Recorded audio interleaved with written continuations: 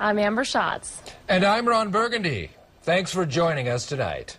And now Jared joins us with a first look at the forecast. Jared, how are you?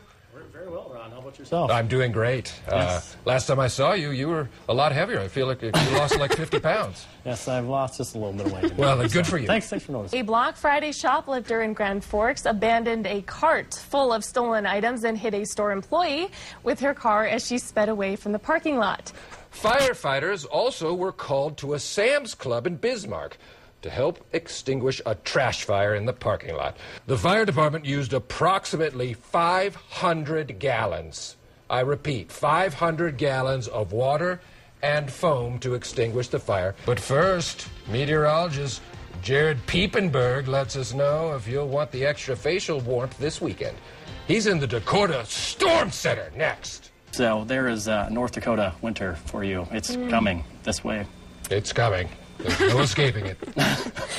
Amber, you look lovely tonight. Thank you, Ron. You too. Are you married? No. Well, I am, so don't get any ideas.